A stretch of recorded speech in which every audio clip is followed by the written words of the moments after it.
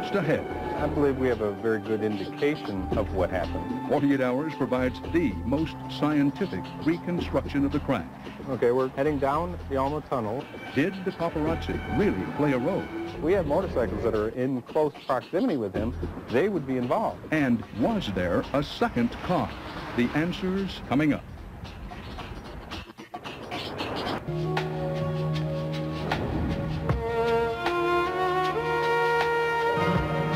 There are still so many mysteries about just what happened inside this tunnel. In the crash that killed Princess Dianna, her friend Dodi Fayed, and driver Henri Paul, what about the notion that a second car, possibly a Fiat Uno, actually collided with the Mercedes the Princess was in and then sped away? And just how fast was the Mercedes really going? 48 Hours called on some of the world's leading crash investigators to reconstruct what happened using technology superior to what the French have at their disposal. We provided the facts as we know them. The experts provide the analysis. Here's Aaron Moriarty. Do you feel that you know what happened on the early morning hours of August 31st? Within the data available, It is still the mystery. What caused the Mercedes to crash inside the Alma Tunnel? I believe we have a very good indication of what happened. A mystery that engineer Brian McHenry This is the map of the speed. is working to solve. It's like a puzzle. We're trying to solve a puzzle here, and we're asking for the pieces of the puzzle. McHenry is part of a team of crash experts We begin to see some of the structure. and graphic artists that 48 Hours hired to reconstruct the accident. It appears to be in the left-hand lane as it approaches the tunnel. This is very early impact. They don't have to depend on eyewitnesses. The witnesses are tire marks on the roadway, glass and debris on the roadway. We have a right side skid mark here. Much of that information is found in the official French police diagram obtained by 48 Hours that describes in great detail the evidence at the scene. The witnesses are the car. The car itself is a very good indication of what happened in this. All pieces to the puzzle. This is a geometric description in 3D space. We're representing going down the road. Graphic artist Casey Herbert will build the road, I'm going to bring in the roadway, which here it is. the tunnel, Here are the front faces of the entrance to the tunnel. and the Mercedes according to McHenry's data. This is information that Brian provided us. And you turn that into pictures. This information drives this model down our road.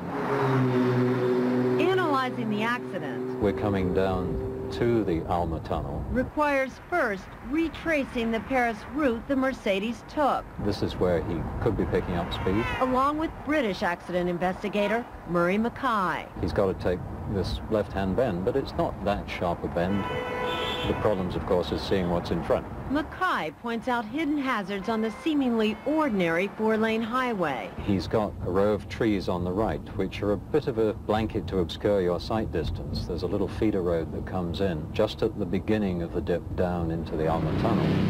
It's that dip in the road which most likely caused Henri Paul to oversteer as he was approaching the tunnel. You can see that the vehicles going round the curve vanish from your sight. But surprisingly, the evidence shows that the paparazzi may not have been major factors in the accident. Well, the California businessman told Dan Rather he saw motorcyclists surrounding the Mercedes. Brian McHenry sees no evidence that they were still riding alongside the vehicle as it reached the tunnel. The police report does not include any skid marks by any other vehicle. So obviously any vehicle that may have been in proximity must have been far enough away to be able to stop before or get through there before the Mercedes got in this control loss. With the reconstruction now nearly complete, we may be able to finally put to rest what is perhaps the most intriguing question left from the crash. The question of the second car, the mysterious white Fiat Uno.